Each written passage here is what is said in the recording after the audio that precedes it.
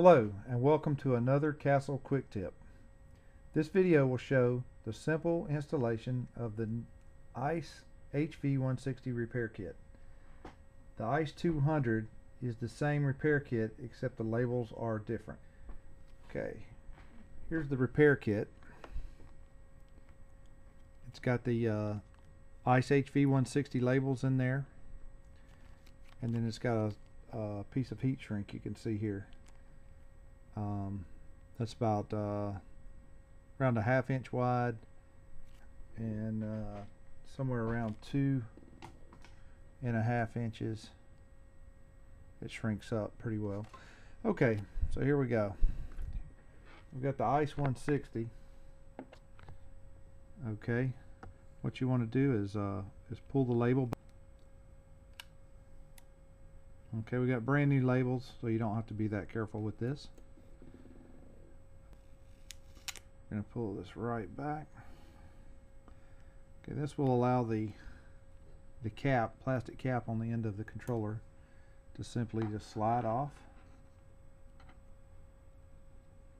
and then that will expose the controller. Okay, here we have the control board right here, and what we're going to do is we're going to slide this this heat shrink down and over that.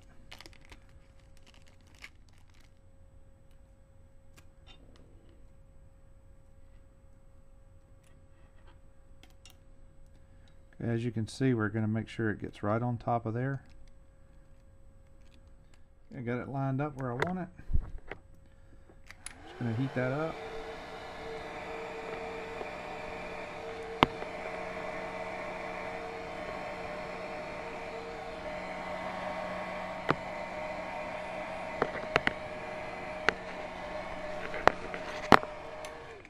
Okay, and that's what it'll look like when we get finished.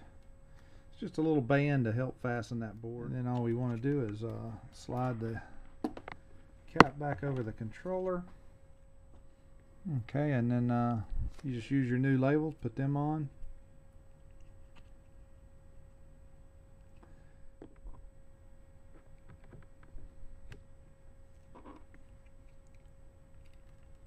And there you go. That's the finished product. Everything's ready to go. Okay, that was pretty simple and easy. Hardest thing was taking the controller out of the model,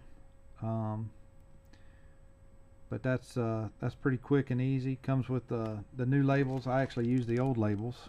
It was real easy to pull it apart. Anyway, but in this case, we're sending out the new labels and the heat shrink. And you just install it on there, slide it back together. If you would like, you can send those in to Castle to have that done for you. There'll also be on the new 160s that come out, there'll be a label that says revision 2, and that helps you identify that the update's been done to the controller already. So anyway, that was Castle Quick Tip. Appreciate you watching. Thank you very much.